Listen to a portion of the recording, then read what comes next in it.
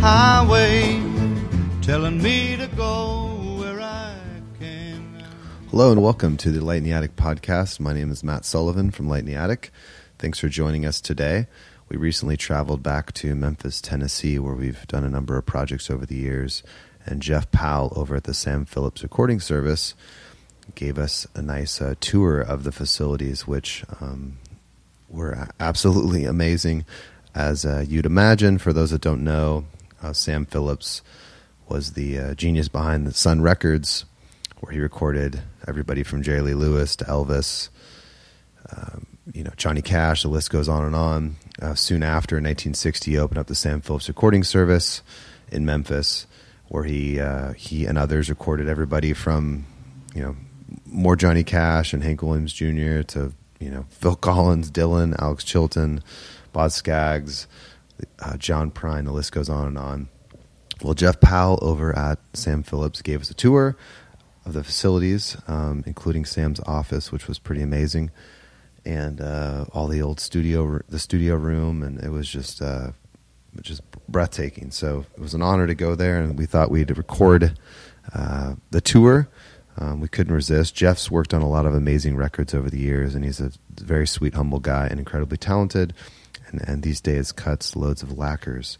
But he's worked on, many notable records for people like Lucinda Williams and, Primal Scream and the recent Tom Dowd sessions that just came out from the early 90s, the Afghan Wigs Gentleman, a personal favorite of mine, and zillions of other records that we can't have time. We don't have enough time to mention today. But again, big thanks to Jeff and everyone there. If you're in Memphis, he's a great person to grab a beer with if you have the opportunity. So this is our last episode for 2018 of the Light in the Attic podcast. We look forward to 2019. Have a good holiday and wherever you may be over the coming weeks, and talk to you in the new year. Take care. Bye-bye. All right. Hi, I'm Jeff Powell. I've been in the record industry for over 30 years now here in Memphis, Tennessee. I worked at Ardent. I was an employee there for 10 years and freelanced out of there. Learned to cut vinyl in 2008, and then I left there in 2015 and came over here to Sam Phillips Recording Service, and I've been here ever since. And I have a Neumann VMS 70 lathe that I run in the old control room of Studio B. Cool. Thanks for having us. Yeah, man. Well, so let me just kind of show you around. So Sam came over here, I believe it was a muffler shop before he completely got it and redesigned it as a studio, and this was his dream studio. So as we walk around here, you're kind of like being in the mind of Sam Phillips. It's pretty crazy. And what year was that it started? 1959 he did the build out, and I think they did their first session in 1960. They may have recorded a little bit at the end of 59, but right around in there. And every kind of inch of the studio is designed with audio in mind. We're standing here in the hallway right now, the entryway, but we put guitar amps out here all the time. It sounds great. There's no parallel surfaces. Everything is intentional. And we have, as you'll see here in a minute, we have 3 uniquely designed echo chambers, that all work. And of all the studios I've worked in the world, I've never heard anything like it. They're just absolutely beautiful. So that's just one of the treats here. You'll hear the studio when we walk in. It's a fairly dead space. It's got, but it wasn't that way in the beginning. I believe it was a linoleum floor at first, but then they put carpet in the 70s and put some ISO booths in. But we'll get to that here in a second. You probably ought to start by looking in the bathroom. All right. Yeah, take a look. I always joke and say, don't look in the mirror. Wow. Because it's all mirrors. Oh, man. Amazing. That's all originally. See the makeup table back right there. Amazing. Sam Phillips. I gotta check out the makeup area. Wow. Beautiful. And then you go this way, and this is the shop. When I got here in 15, it literally was pretty much piled to the ceiling with stuff. Come on in. Let's say hi to Wesley. Wesley, don't run and hide. These guys from Lightning. Yeah, this is Wesley Graham. Hey there, hi. Matt, nice to meet Wesley, you. How you doing? This engineers and assistant engineers and fixes gear and Good to meet you. kind of everything. Yeah, so this is his little cubby hole back here. Cool. But again, all this was really, literally, kind of had to dig out of this place because it was just, and we'd find stuff and like, holy crap, man! Here's a UA compressor. This thing's get it working again. And so we've got, you'll see in the rack, we got most of the stuff working again. This here is the lounge. Just a tiny little lounge, couch and table. The Relax Lounge. Looks comfy. The This Relax was always Lounge? a- Yeah, that's what they call it. Truly the Relax Lounge. The Relax Lounge. And this is all original. I mean, it might have been refurbished, but it was... Yeah, it's been refurbished. I'm not sure what year they did that. It was like this when I came over in 15. You can see the picture of Sam, and that's his sons Knox and Jerry. And Jerry is still very active, and it's his daughter Hallie, so Sam's granddaughter Hallie, who really was instrumental in reviving the studio again and really getting it all cleaned up and going. She kind of recruited me and Matt Rossbang to come over here, and she would be here every day if she could. She helps run 3 radio stations for the family in Alabama. Keeps her busy. Is Yeah. it okay to take photos or? Yeah. Okay, good. The only places not allowed for photos are in Sam's office and in the echo chamber. Okay, got it. This is kind of a great shot right here. Yeah, it is. Cool. Thank you. You're welcome. Let's step on across the hall here. Let's go in the studio first. This is Studio A. You can hear, right when you walk in, you hear how dead it is. So, The Studio A, you said. yeah, Studio A. And Wow. it really lends itself well for doing live, everybody out in the room, live recording.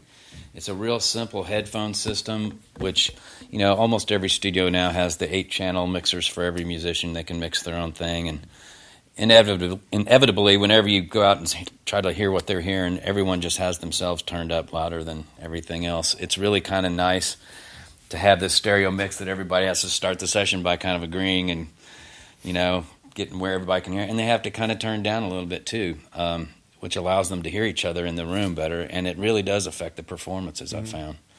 So it's pretty amazing. How often is the studio being used these days? All the time. Yeah. It's booked. It's booked all the time. We just did a really fun thing. Matt did a produced by series for Amazon, so produced by Matt Rossbang, and we just did an Al Green session in here. First time Al's recorded, I think, in 10 years. Bruce from Fat Possum Yeah. last night mentioned this session. Did he? Yeah.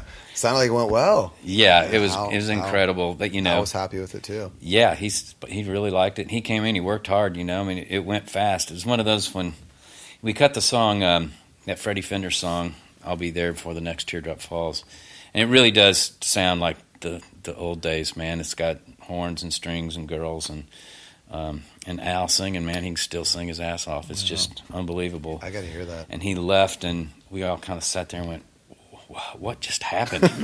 That was Al Green in here, man.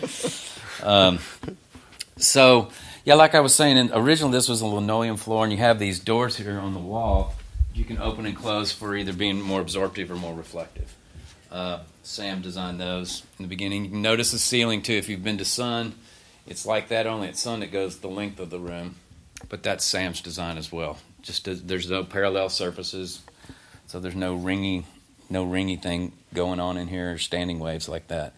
The booths came in, I think, in the late 70s or the 80s, but they're fantastic, too. Most of the time we use that as a vocal booth, but this little funky one over here, if you want that old, dead 1970s drum sound, man, you can kind of just throw them in there and put 2 mics kind of anywhere, really, and it's just bam, that's there. So we do all kinds of stuff here. It's been great, and like I said, I'm mostly cutting vinyl these days, but for an Al Green session, I'll come out of my cubby hole. And, I can work it out. It's a beautiful room. It just has a vibe to it. It really does, man. I always say about records that we're making here, they sound like someplace. Some of my favorite records growing up, when you listen to the old vinyl records, it takes you somewhere, and it sounds like someplace in your head. Yep. I feel like today with modern music there's so much homogeny, and everybody's using the same plugins and reverbs and, you know, and just making it as loud as it can get. And there's a real beauty to the way we record here, really keeping in mind the old, you know, sticking to the old ways a lot. We can do the other thing too, but that's mostly the kind of stuff that we're doing. What are some of your favorite all-time records that have been made in here over the last? There's some interesting. Wooly Bully was all cut in this room. Oh shit, I didn't know that. Yeah, we worked with Ray Stinnett on reissuing a record, releasing for the first time a record he did for A&M, cut in.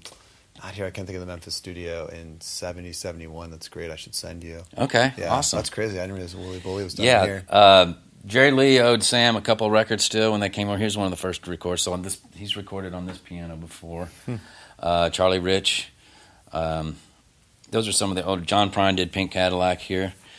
We had a fun thing. Matt recorded his new record, John Prine's new record, with Dave Cobb producing in Nashville. I have that record. It's great. Yeah, it's fantastic. So John was in town for an award show or something, and he hadn't really spent any time here since he did Pink Cadillac in the 70s. And so I was lucky enough to be invited to go out to eat with him the night before with Matt after the award show.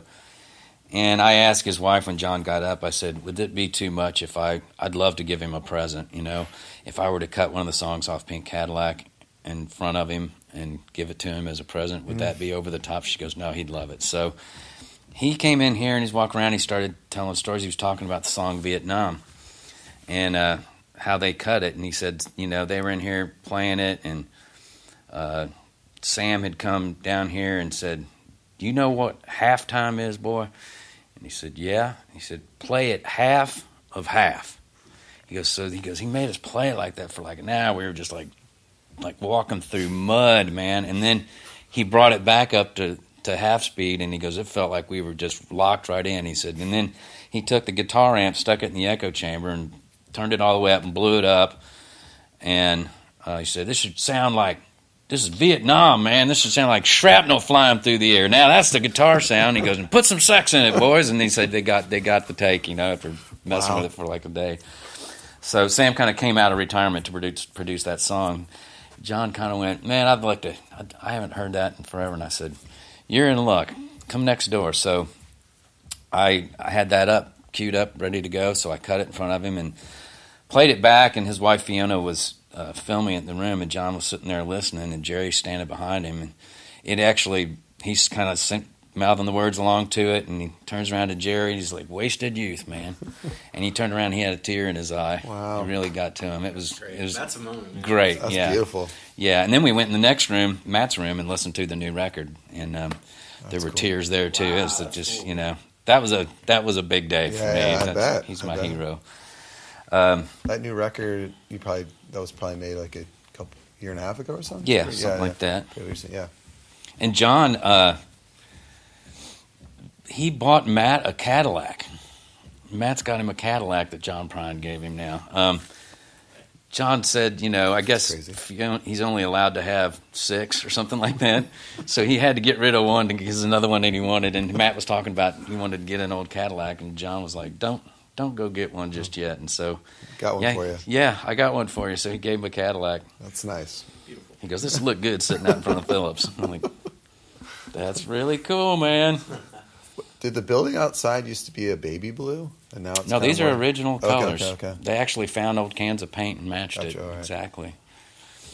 I love the color. I feel like at one point it was it's kind of Howard Johnson's maybe a little bit, yeah, you know? I love it. A little Hojo, yeah. But it is. It's a comfortable place, and it really does get on the music here, you know? Some of these microphones are microphones that Sam picked out himself. The old 48s and 47s, he picked them out of a whole mess of microphones, and he did a damn good job because they sound amazing. So here's the control room. This over here is a baby Neve that's just on loan from Rupert Neve. Let us borrow it for a minute. They're trying to make us fall in love with it. We do a lot of stuff to tape still, so we got a Studer 24-track. Our Pro Tools, we didn't even have Pro Tools rig over here when I started. Everything was analog. Matt brought over his Atari digital recording system, and Matt used to work at Sun. He managed Sun for years, and so he brought that over here, and then we got the Burl converters, and those things are fantastic. They sound as close to tape as anything digital that I've heard. So they have a transformer in every input channel. Those are pretty amazing. So a lot of this gear here, this was what I was talking about, that was buried underneath stuff, and a lot of this stuff over here, that's all pieces that were laying around and that are now working, and put them to It's incredible the work you guys have put into this place. What's that? Incredible the work you put into this. It's spot. It's a labor of love for sure, man. It's hard to even call it work here. Every time I put my key in the door here every day, it's just I feel really lucky. Yeah. Well, I've come to Memphis off and on to visit Daniel here and Andrea Lyle probably for the last decade or so, and she's great, and I've always dreamed about coming in this building. So we can't thank you enough for this tour. It's phenomenal. Happy to show you around, man. Pretty magical place.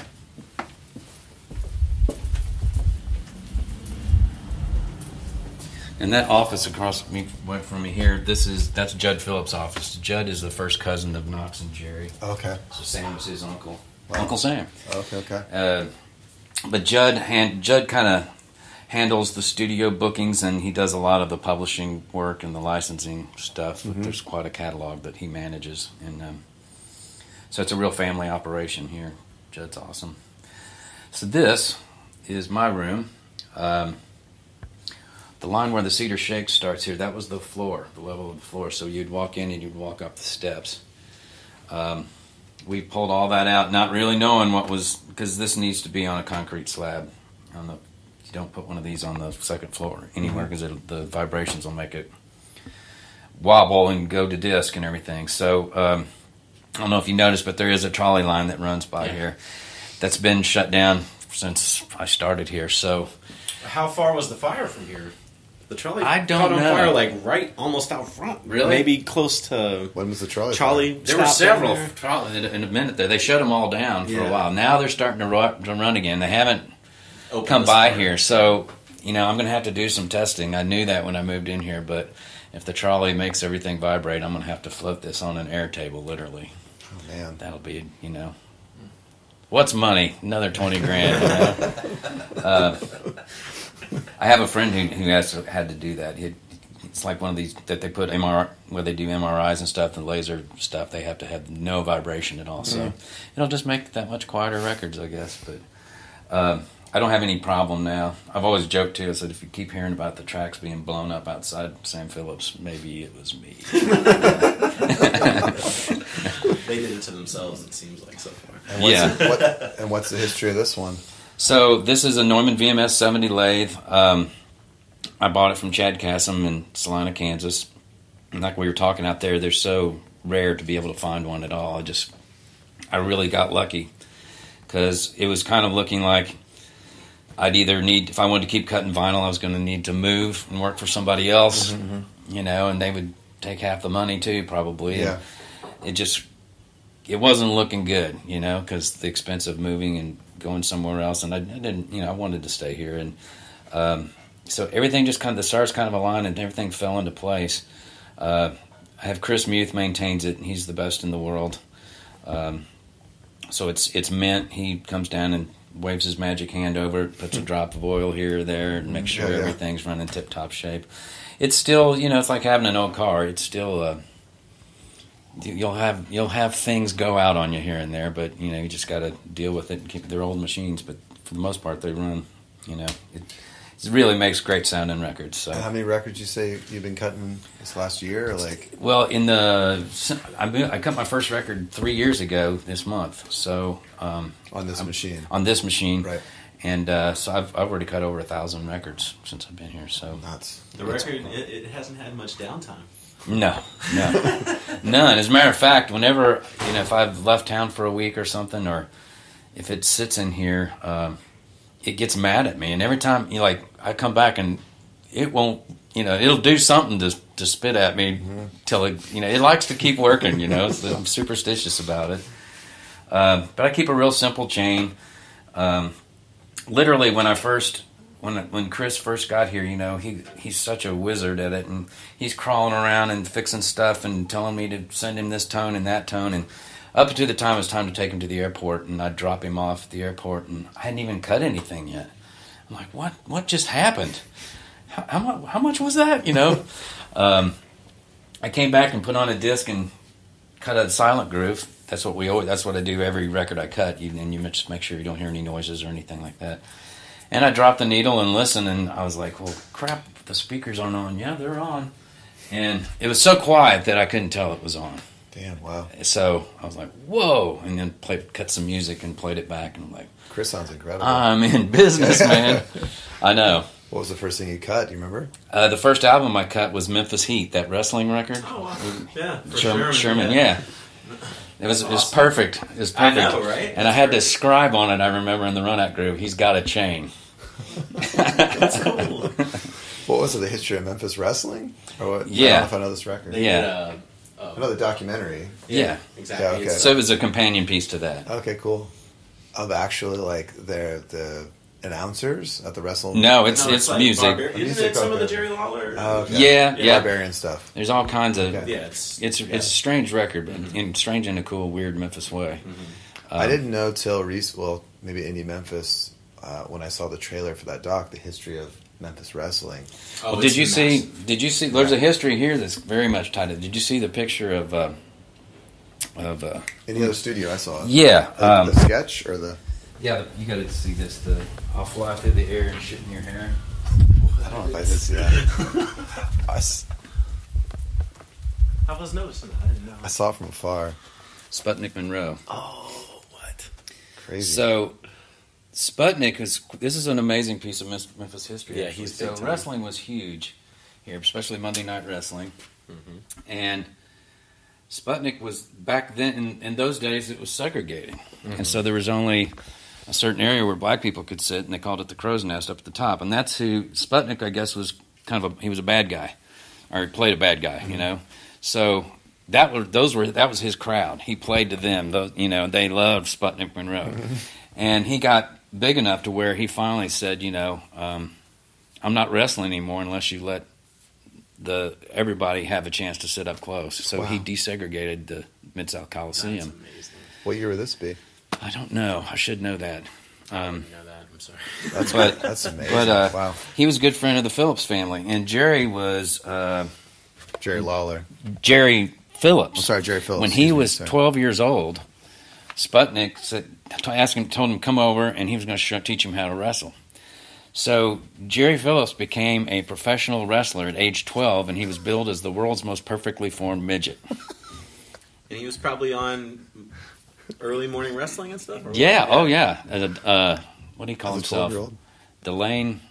Delane Phillips, I think, was his name. The world's most perfectly formed midget. And he was a bad guy, too, because he wasn't, and the crowd would get riled up like, "You're not a midget," and he wrestled for like 4 years as a midget. He wrestled, That's amazing. Wow. but he didn't have the features of so. That's some great Memphis I history. guess you can say, I don't know what's politically correct anymore. Midget, little people. I'm not sure. I think they've managed to come up with a way to find a term for it that's more offensive than midget. Little people sounds worse to me than. Anyway, that's quite a story. That's amazing. This room's kind of full of junk right now, but the interesting thing is that do you know what these are? These EMT plates? No. So these were the first reverbs that were ever made. So there's a thin steel plate suspended in there, and there's a damper, looks something like a big ceiling towel. And so by turning this one knob at the top, that's your decay time. You can go up to 5 seconds, or it gets closer and it shortens your decay time. But they're beautiful sounding. There's nothing sounds like these, and they all are tuned a little different. So they all have their own personalities. So the one in the back here is the original Sam Phillips Recording Service, and it just we use it on everything. It's so between these plates and the chambers, the ambience that you can get out of this place is priceless. Yeah. And we've had people that have come to record and they've left, and they were hearing this as we were recording, but they didn't bother to print it onto their tape, and they get home and go, "What? Where did it go?" So they sometimes they even come back and print the reverbs that we had here. Wow. Another interesting thing about here is that we kind of made a pact in the beginning out of respect to Sam. We don't have auto-tune in the building.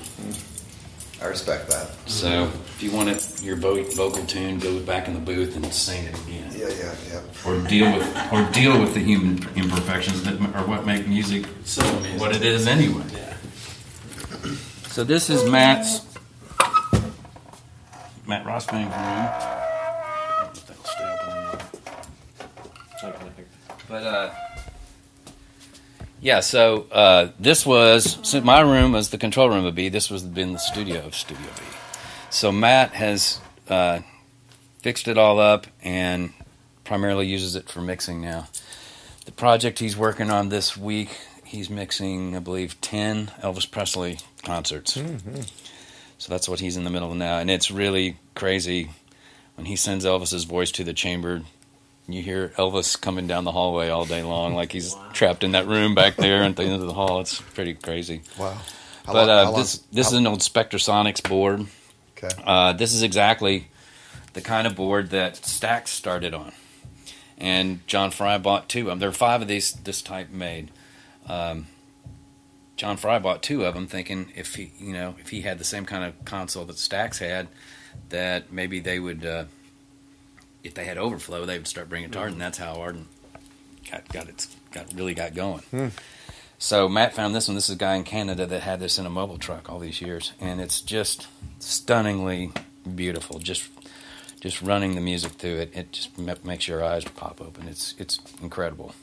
So we actually, when Matt's not using it for mixing, a lot of times we'll pop out some of these modules. We have a sidecar in Studio A that we actually use these to record through. So, yeah, we're kind of Spectrasonics crazy around here, which was Autotronic Spectrasonics was a Memphis company back in the day. So.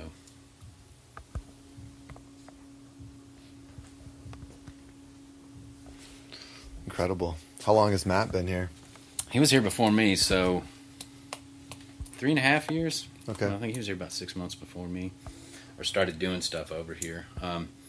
And there's an old 8-track, 1-inch tape machine. So he did the last Greyhounds record here. They used that for. I think they made the record in 3 days. They booked 3 days, and they're like, "Yeah, man, we'll record everything on day 1." Day 2, we'll probably do a few overdubs and mix the record then. And I don't even know what we're going to do day 3. Hang out? Yeah. And that's pretty much what they did, man. They knocked it out. It was awesome.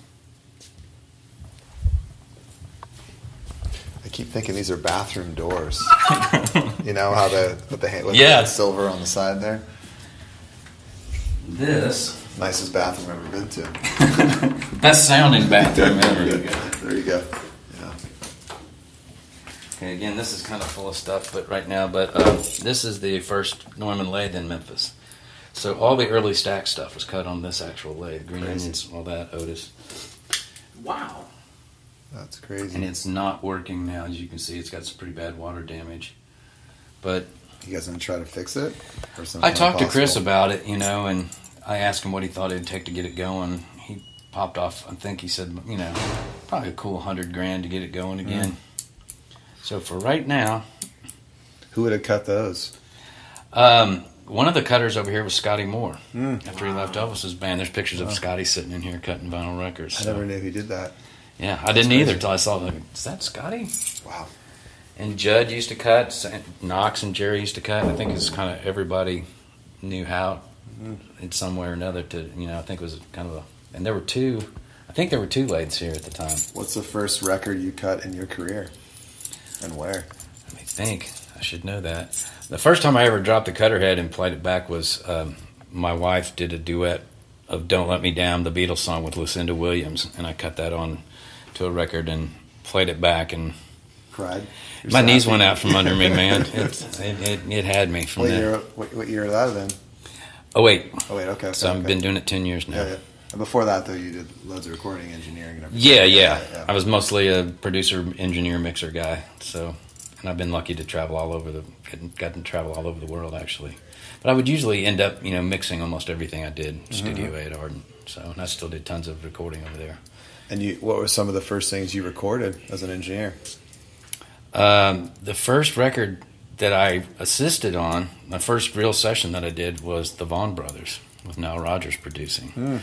So Stevie and Jimmy, and Stevie was in the helicopter crash 2 months after we were finished. Wow. So that record went multiple platinum. So the very first thing I ever worked on, I got a big platinum record. I thought, well, that was pretty easy, That must be what happens when you work at Ardent. That's cool.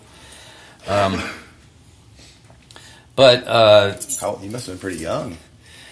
I kind of started late in life. I mean, I moved to Memphis when I was 26. Okay.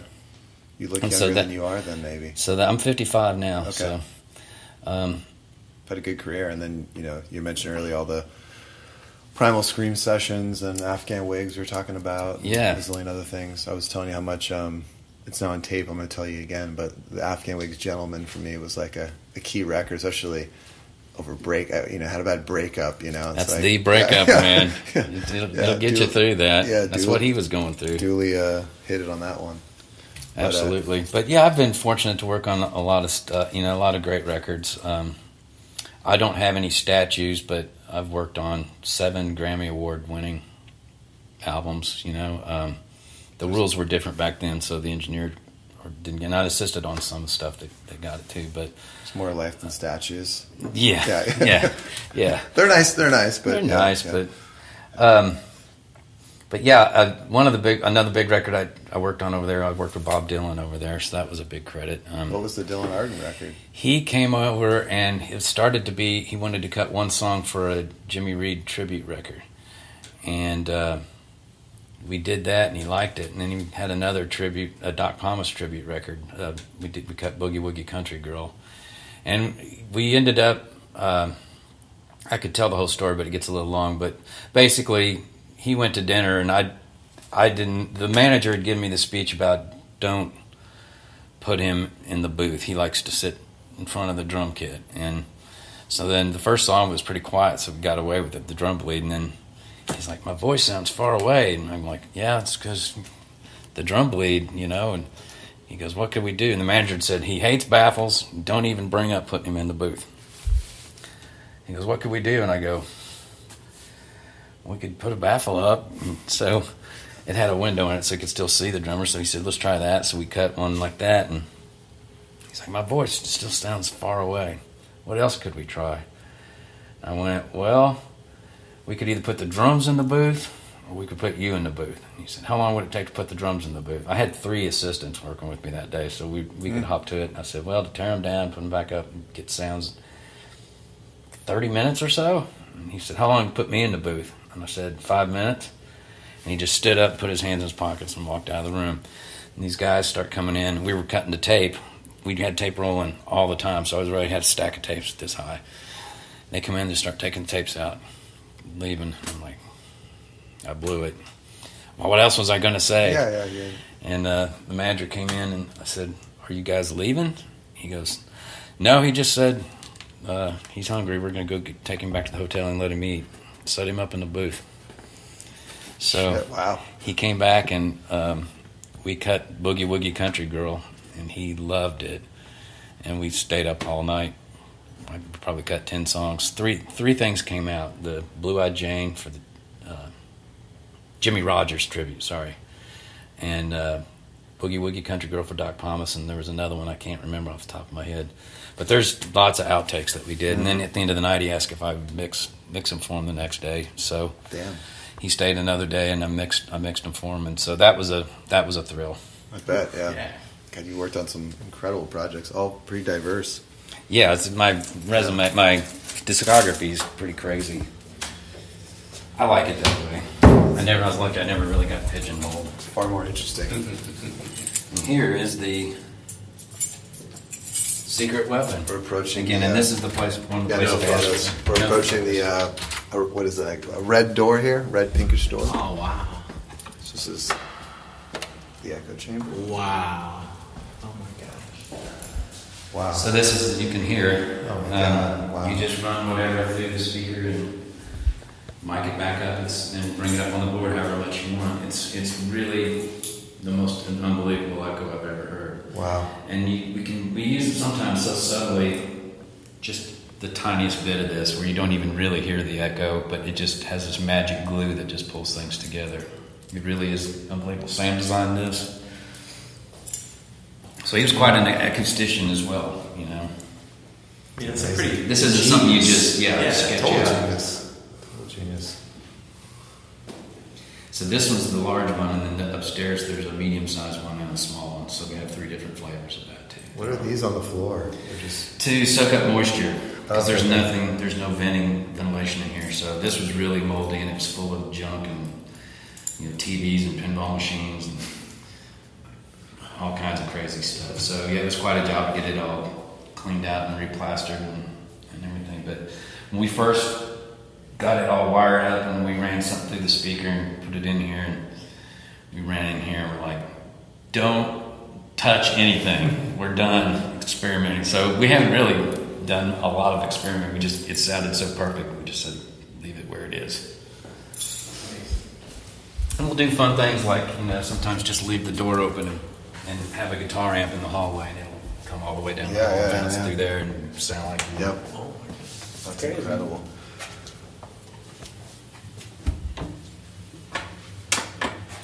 So the place was in pretty bad shape before you started renovating. Yes and no. I mean, The main rooms that they were using. yeah.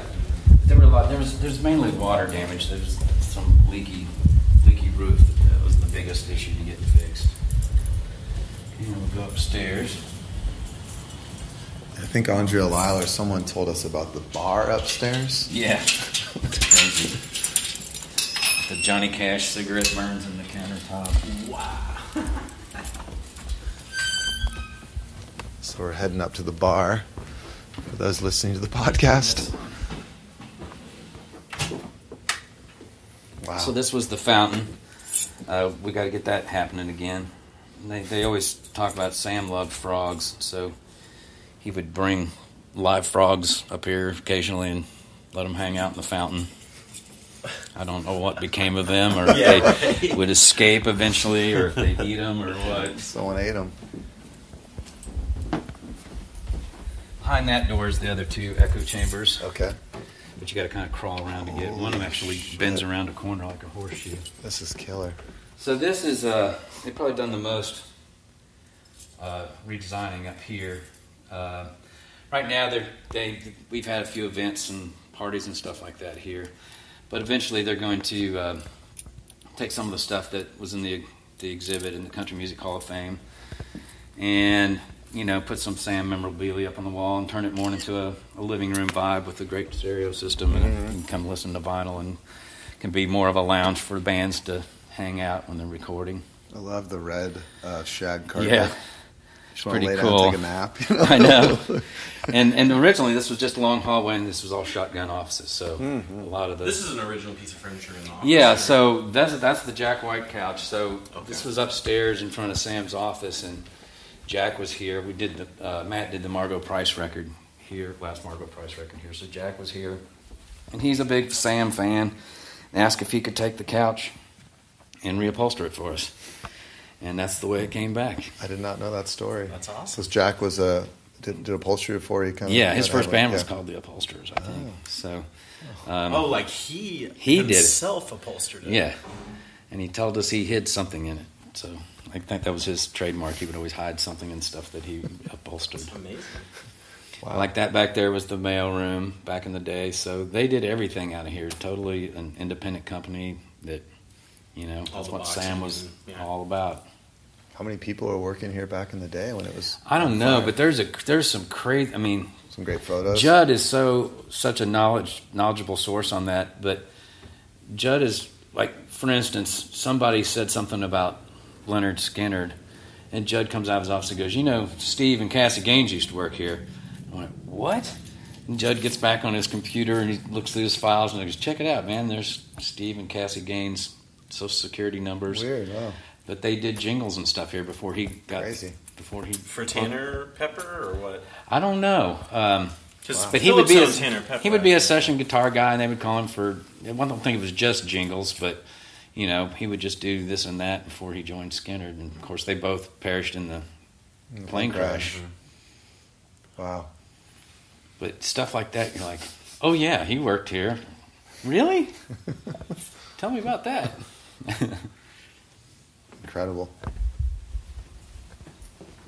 It's just like each of these rooms has its own distinct vibe. I know. We've recorded in all of them by now, you know. What are all these on the wall? It looks like... So these are some of the songs from the publishing catalog. Oh, okay, You may have heard of a couple of them. Just a few, Blue yeah. Suede Shoes. Mystery Train. I Walk the Line Only. Jeez. And Raunchy, that's the notes that's above the door outside.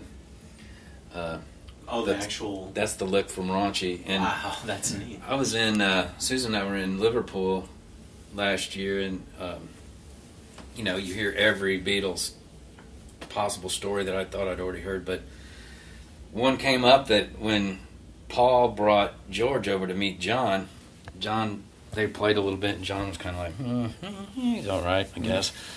But then George knew the lick from Raunchy, and that's when John went, he's in. That's all it Isn't took. that crazy? And that's the notes that are on the outside of this building. Damn, Pretty wow. crazy tie-in. Who made Raunchy a hit? Who is that? Not Bill Black. Can't bring it forward. I'll look it up. Bill Wow. Justice? Okay. Wow. So we can take photos of this still? Yeah. Or no? Okay. Jeez. This is the bar. Damn, this is a lot bigger than they made it sound like. I mean, it's still small, but Yeah. this is amazing. It's incredible. There's the cigarette burns. But, you know, it's also funny to me that it's right across the hall from the accounting office. You said Like, the you story. boys don't need to worry about the publishing. See, I got that done. Have a drink. You were saying the cigarette burns were Some say it's Johnny Cash, some are saying Charlie Rich. That I guess they had equal hard times hitting an ashtray a lot of times. Wow. You know, who knows? But they didn't fix it. That's what I like about it. You Right. know, let's great. clean those up. No, leave them It's there. history. It's a little history. Do you guys drink in here a lot? Sometimes. Yeah. It's a nice place to come, you know, at the end of the day, you know, chill out for a while. But, yeah, we try to use the entire facility. Yeah. This is really cool. Yeah. Oh, that's great. The light That's fixture cool. is always amazing to me. It's Oh, yeah. Yeah, it's beautiful. crazy. But it's a cool room to take pictures in because of all the mirrors and stuff, you know. I love the wall. Of course, this is a pretty original wallpaper. Oh, yeah. it Yeah. is. Everything's original.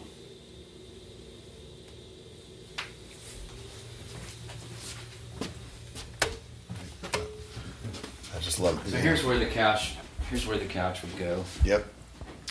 We got to take it apart to get it up. It won't make that turn around the stairs. So, then there's another bathroom there with the makeup counter kind of thing.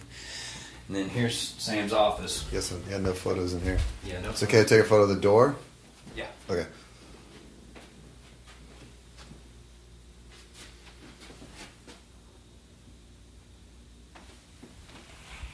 Wow. This is the shag carpet I liked in the previous room. This really takes it to a whole nother place. Wow. So back in the day, this was all a deck, and they had a bandstand, and tiki bar out there, and girls sunbathing outside of his office window. Wow. You know, he's got his personal jukebox over here, which is pretty amazing. that's I always really call it cool. the 1960 iPod. Wow. And the barometer behind the desk. I love that clock, and it's actually a barometer. Crazy. So where's the jukebox at? On the other side of the wall. Yeah. It's still got the guts. We plan on getting it going again. Does anyone ever use this room anymore, or just kind of? Not a well. Do you know the band? You ever heard of the band Tora Tora? Yeah.